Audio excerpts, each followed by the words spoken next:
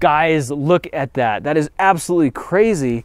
What's up, my friends? Welcome back. Today we are outside. There's a clear sky, not a cloud in sight. The sun is beating down, so we got out the solar Scorcher because I jumped down to the comments and I found this one from Christy Lansu, who says, can you cast metals with the solar Scorcher? So we're putting this to the test because there's no better opportunity to do this than today. Now for our metal melting experiments today, I got 3 different types of metals I thought we could work with. The first one is pewter. You might remember the pewter from the video I did with Colin's Key where we melted down with a blowtorch and tried making fidget spinners. I've also got one of the aluminum muffins that we got from melting down pop cans in the backyard metal foundry, as well as one of these little brass ingots I made from melting bullet shells. Now the melting point of these metals is very, very different. The pewter, for example, melts at 250 degrees Celsius. The aluminum melts around 660 degrees Celsius, and the brass melts somewhere between 900 and around 950 Celsius. And I did that in Celsius for my international fans, so let me know if you appreciate that. So to get started, I'm going to take this solid pewter fidget spinner that I made with Collins. We're going to direct the sunlight at it and see just how long it takes to get this thing liquefying, if at all. Now some of you guys remember the solar Scorcher. This is a lens that came off of a giant TV, and it basically acts as a giant magnifying glass and directs the light into a super hot laser beam which converges somewhere around here. If we try shooting a little mist of water at it, we can actually see the exact focal point. Now what's really interesting about this is I can actually hold my finger within an inch of that beam and not feel anything. But if anything crosses into it, it instantly burns into flames because that focal point is over 2,000 degrees Fahrenheit, which should be enough to melt metal. How crazy is that? All right guys, so now that we know exactly where that focal point is, let's go ahead and take one of our metals. Let's start with pewter and just slowly dip it into that solar laser beam and observe what happens. All right, so there's our laser beam right there. If we light it up, you can see it's thick down here, it's thin right there, and right about there is where we want to put our metal. Now watch your eyes because this is going to get bright. Here we go.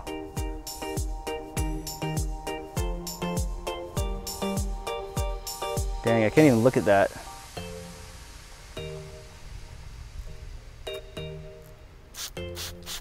Just trying to find that laser beam again. It looks like we're still in it. I can actually see part of the metal starting to go molten there. If you look at the bottom, you can actually see it shimmering, shining, splendid.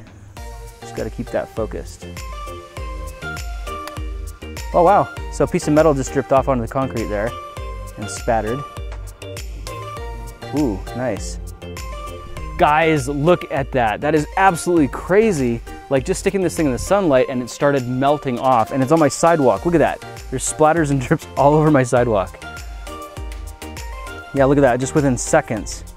Within seconds, it already starts liquefying at the top, and that's gonna drip right down on my sidewalk. Crazy.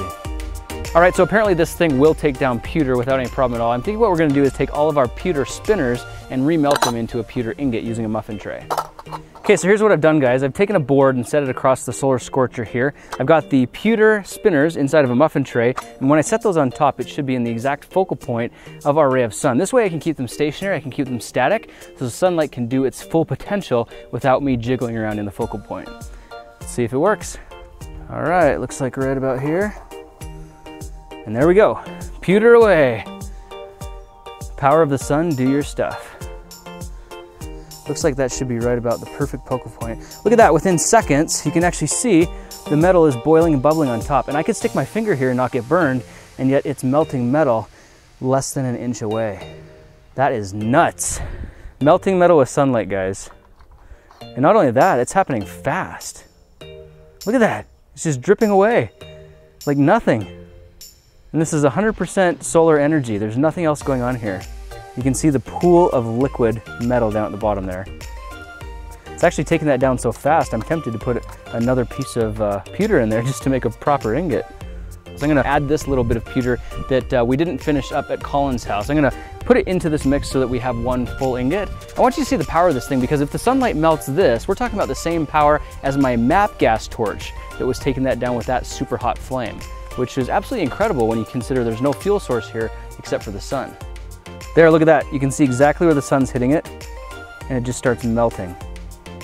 We are melting metal with the sun. It's so cool. You just gotta keep it in that focal point for maximum heat, but it's keeping the whole thing liquid. And if you look down the bottom there, it's still a whole molten pool of pewter. It's working. In fact, I can just throw that whole thing in there now. It's like an ice cube melting into a pewter pool. Everywhere I put that solar beam, you can just see if I move that around a little bit, I can actually direct where it starts melting. Let's try this. Move it over here a little bit. Boom. Look at that. That is a beautiful thing. That thing is almost completely melted. But that is ripping hot. You can see that's totally molten. Yep, there's nothing solid in there whatsoever. It's completely liquefied. So I'll just skim some of that slag off the top and let it cool down. Boom, molten pewter from the sun. So what I'm curious about now is if sunlight will take down pewter so quickly, how will it react to aluminum? That's coming up next.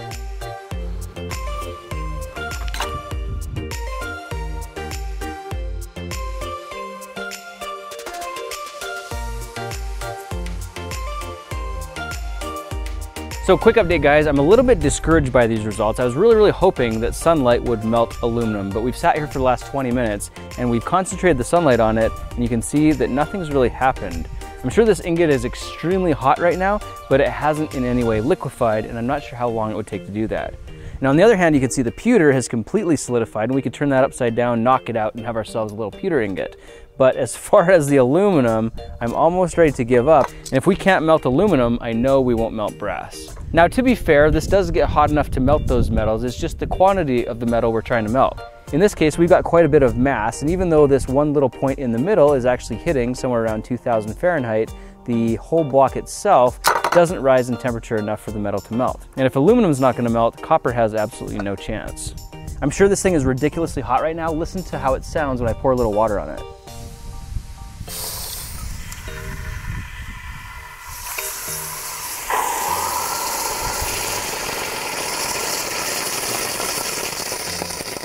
Dang, that was extreme. In fact, that was so hot, it looks like it was nearly ready to melt. And perhaps if we let it sit out for another 10 or 15 minutes, it would have. But it's obviously not a very practical method for melting metal. All right, let's check out the pewter. Can we knock that out? Boom, here's our pewter ingot. What's interesting about the pewter is it's got all these little bubbles on the bottom. It's very interesting, it makes me wonder where those came from. It's pocked all the way around with little bubbles. Relatively smooth on the top, not really. Looks like craters on the moon. There you have it guys, the moon's made of pewter. All right, so what do we got? We know the solar scorcher definitely gets hot enough to melt pewter. It almost gets hot enough to melt aluminum. It will not get hot enough to melt brass in large quantities. But there is one thing that I want to try. Maybe we can't melt an aluminum ingot, maybe we can't melt a copper ingot, but will it be enough to melt a brass cartridge casing? Let's give that a try for one final experiment. All right, make sure I don't get my head in that laser beam. That could be terrible. All right, here we go. Where's that focal point? Where's that focal point? Somewhere around here, I imagine. Is it just my mind playing tricks on me, or is that bullet shell actually smoking? That's a good sign. It's changing color. You can see it's turning a little bit yellow. Just gonna play with the focal point here a little bit. Kind of looks like it's right about here. It's got some kind of a white film forming on the outside. Obviously some kind of reaction taking place. It's obviously getting hot, but I don't see any smoke. I don't see it going incandescent. I would like to see that thing melt. I'm hoping that it will melt. Ooh, look at that. It's so hot, it's actually burning the wood. Yep, that's obviously hot. It's leaving scorch marks in the wood, but it's not melting the actual brass itself. So I gotta jump in and be honest here, guys. I was fully expecting this brass casing to melt, and I think the reason it hasn't melted is because we've lost our sun. It's past the point of no return. We should have caught this earlier in the day. But in any case, you can see this is so hot that when we set it down on a piece of wood, it actually scorches the wood instantly. That's still excessively hot, even though we didn't get it to melt. And I think it's good to know because you're not always gonna have ideal situations trying to cast with sunlight. All right guys, so quick summary of what we tried here today. We tried to see if sunlight would actually melt metal, and we tried 3 different metals: pewter, aluminum, and brass. What we found today was very interesting. The pewter was taken down in no time at all. It melts very quickly, but it also has the lowest melting point at about 250 degrees Celsius. Now when we tried doing the aluminum ingot, we put it in the sunlight for about 15 minutes with no noticeable results. The biscuit was so hot it made the water boil to the point where we saw the Leidenfrost effect, but we never actually saw the biscuit melt. Now, whether or not it would have melted over time, who's to say? And the reason we didn't get that muffin to melt isn't because of the temperature. We actually did get up to a high temperature, but there wasn't enough energy from the sun to melt that much aluminum. Now, if aluminum didn't work, we had no hope for brass whatsoever, but we did try one of the cartridge casings, and under some circumstances when the sun is directly overhead, I think this would have worked. I have been successful melting steel screws in the past, so I'm not sure why we didn't do a copper cartridge today. However, it's good to see that it doesn't always work. The location of the sun, the time of year, your position on the earth, these are all factors that play into whether or not this will be successful. So for practical use, I would say melting metals like lead, copper, and obviously gallium, yeah, sunlight's the way to go. No problem whatsoever. But when you get into metals like aluminum, brass, copper, gold, I don't think it's really gonna work on a practical basis. But it was still a fun experiment and we learned something new today. And a big thanks to Christy Lansu for putting a suggestion down in the comments below and helping make this video happen. Christy, go check your YouTube inbox. I'm sending you 25 bucks.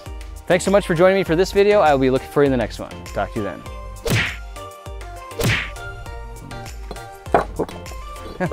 Watch where you put your fingers, man.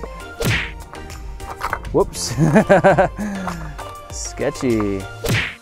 Hey guys, I wanted to jump back in for just a second to invite you to come follow me on Instagram. I've got a very active page where I post daily pictures and stories of behind the scenes, and every day is an adventure. Just take 5 seconds right now to click the link in the description to come follow me on Instagram at thekingofrandom, and I'll see you there.